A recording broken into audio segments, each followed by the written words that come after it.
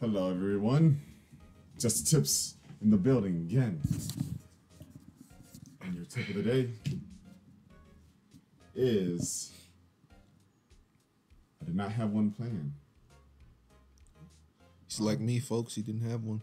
Oh, man. Should I go with another animal fact? No. Or not fact, but tip, I mean. Well, it's whatever, man. You do whatever you want. It's your life. I am an animal, I am the animal guy. You feel me? Yes. Alright, so. Whenever you find yourself in a situation between a panda bear and a moose. Yes. There you go. This is a scenario you're going to get it right. A panda bear and a moose. Yes. I don't think they'll ever be in the same environment. But in the event that you do, remember, always go behind the panda bear. All right. No, that wasn't real. That was an example. That was not a tip. That was. If you ever find yourself in a situation with a gorilla, you want to make yourself not seen as threatening. So don't make eye contact. Well, how do you do that? Don't make eye contact with it. How do you do that? Don't make eye contact. Done by not looking at it in the eyes. I think. Do you not know how to make eye contact? Nope. Now what? Nope, I don't. That's not me.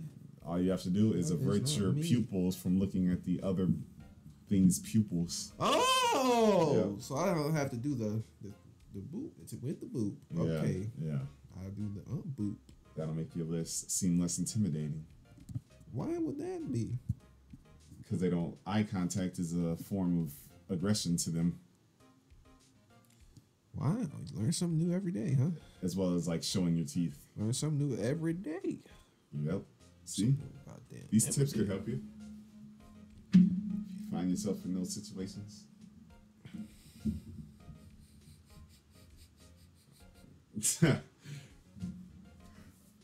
Okay. I already read that. You did? Okay. Still, it'd be better if we found some idea who the real killer was. Yeah, I get it. Yeah. Maybe it really is that security lady. Her as the killer? Oh wow. Could be.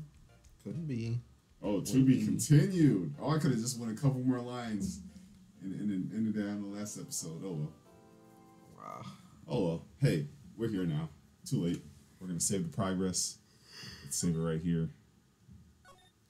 Saving backspace. On to part 2 or whatever. October 18th, 10 a.m. District Court, courtroom number 4. Ooh.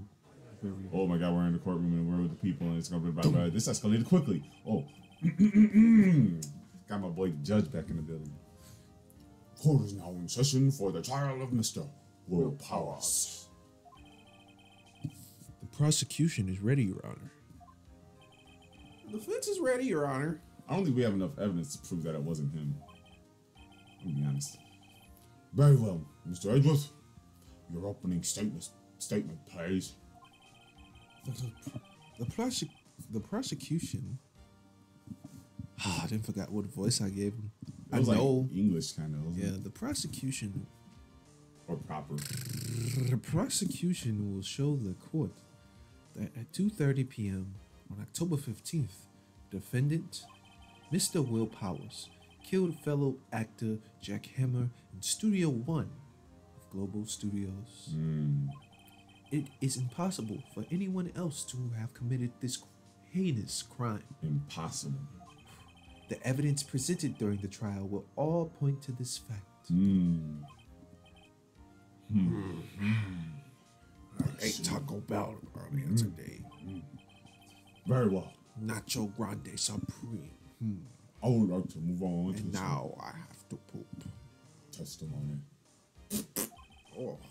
Mr. Edgeworth. Oh. The prosecution may call its first witness. Very well. I call a most familiar face, Detective Gumshoe, to the stand. Our boy, Detective Dick Gumshoe.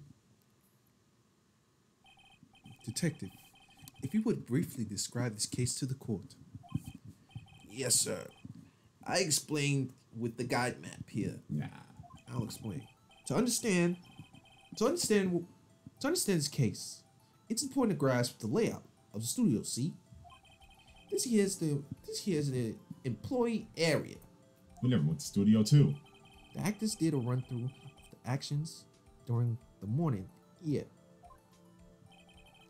This is the main gate to the studios. Okay. The security lady at the studios was here at 1 p.m. on that day. Okay.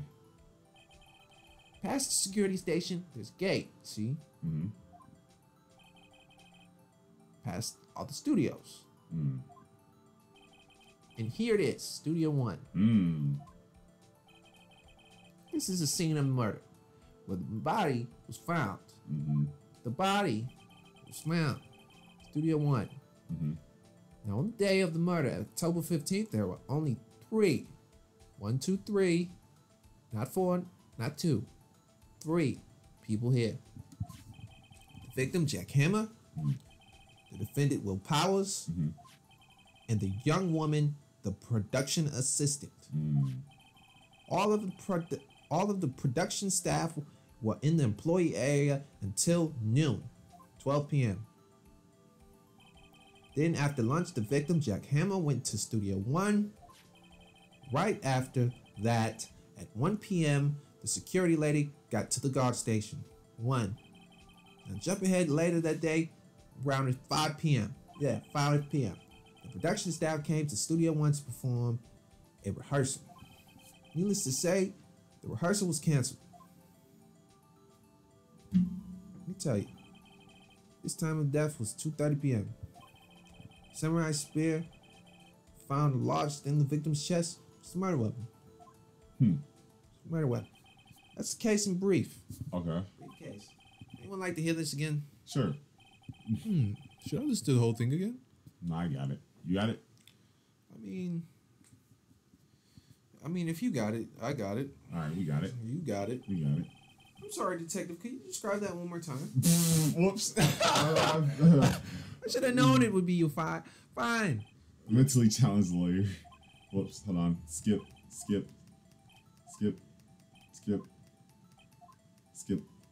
Security gate. Pest Studios. And you're here at the Studio 1 murder scene.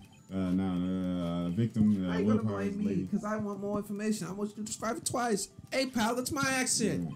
I don't care, pal. You shove it up yours, pal. Yeah, hey, pal. pal, you want to see me, pal? What's up, pal? Oh, okay, pal. Meet me across the street, pal. All right, skip it this time. I think I can probably remember that. So the murder weapon was a spear. It was a what? Medieval. Samurai spear. Court record. Your Honor. Oh. This case is quite simple if you ask one question. And that question is, what is wrong with my face? And what did the security lady at the guard station see?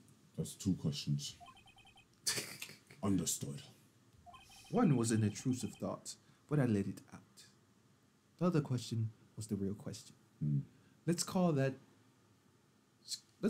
this security officer to the stand. All right, bye, Detective Gumshoe. Hey, pal, let me go.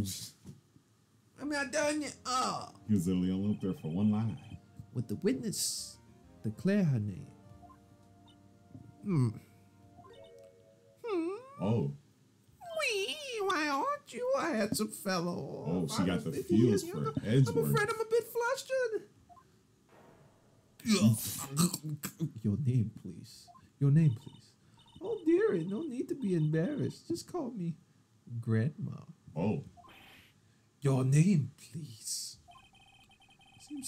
Seems Edgeworth has a bit of trouble getting his witnesses to say their names.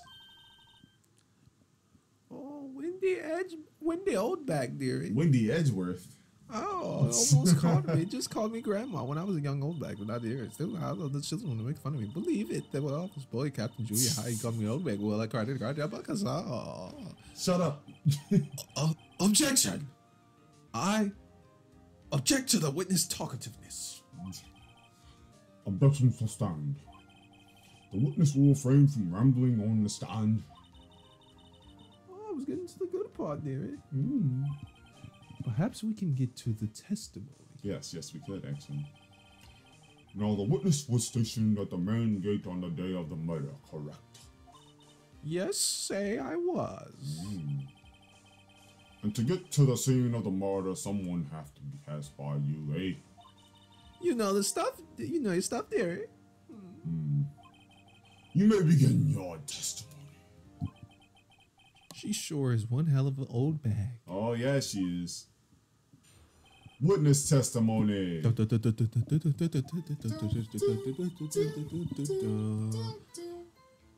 the day of the murder, I arrived at the guard station at 1 p.m. Poor old Hammer and the rest had been doing a run through there since the morning. Okay. I had some errands to run that morning. Anyway, it was 1 when I got to the guard station. I was at the main gate. From there until 5. Now the murder happened at 2:30 p.m. Right? Yeah, it did. Interesting to me, because a certain man walked right by me at 2 p.m. Okay. It was Powers, the man right there, and he was heading toward the studio. You saw the defendant then. Very well. Let's begin the cross-examination, Mr. Wright. Mr. Wrong. Yeah, yes, Your Honor. Oh yeah, we're gonna find some contradictions in this. I'm gonna get you. First, we're gonna press you. We're gonna go nice and easy, all right? A little pressing. So up until what time? That time, anyone could go into the studio? Well, there was a security guard at the gate. No, there wasn't a security guard, but the main gate was locked there. You'd need an employee key card to get in. Right, the key card that I have. So, what she's saying is, no one who wasn't supposed to be there could get in. Was there anyone at the studios when you arrived at the guard station? For Hammer and Wrist, doing a run through that morning. Okay. A run through? They were working out a scene between the Steel Samurai and the Evil Magistrate. Okay. They got the basics figured out by noon, and were used to the afternoon, and were to use the afternoon for practice. Oh, sorry, dearie. Rehearsal was supposed to start at 5. That's why poor old Hammer went to Studio 1 in the afternoon. Okay.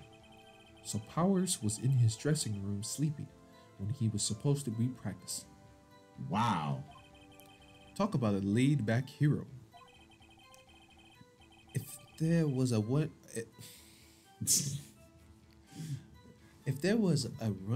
in the morning, why did you only get there afternoon? You got some errands, huh? It sounds kind of sketchy to me. What kind of errands? Well, you know.